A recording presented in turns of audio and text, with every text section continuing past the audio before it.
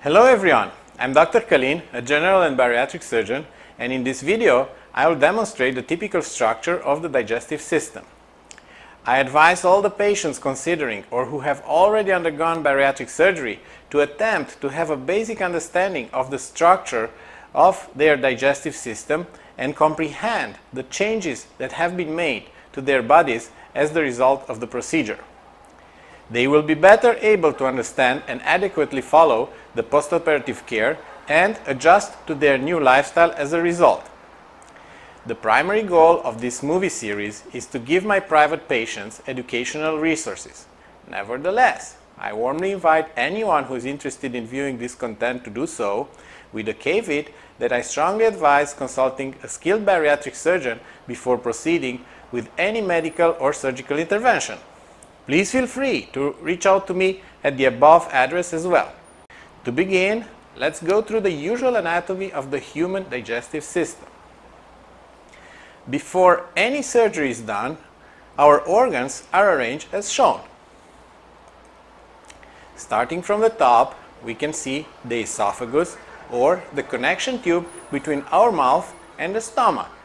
This has the purpose of transferring the food from the mouth into the stomach for further digestion. The esophagus continues with the stomach. This is the reservoir where the food gets stored and mixed with the acid before it's transferred into the intestine. Between the esophagus and the stomach, we have a valve called the GE junction. This prevents the food and acid from backing into the esophagus and causing reflux. When this valve is not functioning correctly, the food or the acid from the stomach can travel backwards and cause heartburn or acid reflux. Then the stomach continues with the small intestine. Here the nutrients and vitamins get absorbed into the bloodstream. Between the stomach and the intestine, we have another type of valve mechanism called the pylorus. This regulates the release of stomach content into the intestine.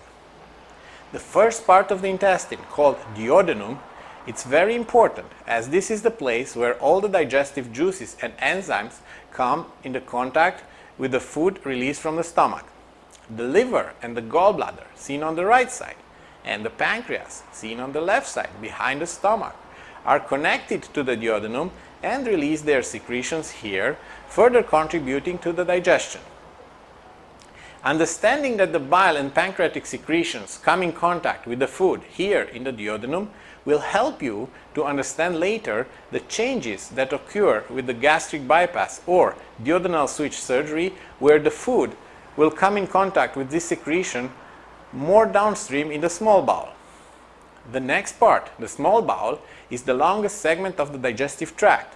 The length of this segment varies between 3 and 10 meters. However, the majority of adult population has an average of 6-meter length of small bowel. This is the place where the nutrients and calories get absorbed. And finally, the next segment is the colon, where the residual material that could not be digested and absorbed is prepared to be evacuated out of our body. Another valve mechanism exists here between the small bowel and the colon called the ileocecal valve. This regulates the intestinal emptying. Along with this intricate network of tubes and valves, the entire digestive system also produces a wide range of hormones that help control digestion and absorption and are crucial in fight against obesity. Understanding how the digestive system looks naturally will also make it easier for you to comprehend how various bariatric surgery procedures alter the body's natural structure in an effort to promote weight loss. I encourage you to see my other movies which describe each type of bariatric surgery in detail along with any unique modifications. Thank you.